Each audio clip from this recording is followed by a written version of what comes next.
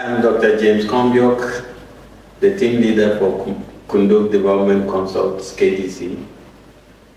I'm a member of the consortium of EWA-BELT project, which is funded by EU, and we are made of 20 partners, but in Ghana it is only KDC and CSIR-SARI.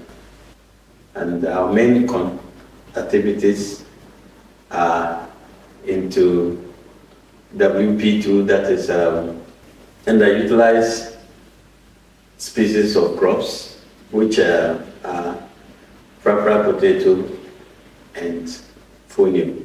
I'm Joseph Adjebeng-Danquah, a principal research scientist with the Savanna Agricultural Research Institute, and I'm also the coordinator for the EWA-BELT project at CSIR-SARI.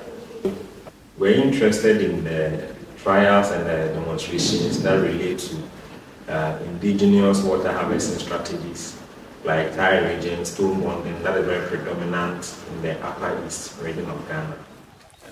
Participants had the unique opportunity to visit field sites and witness the impact of sustainable intensification strategies firsthand.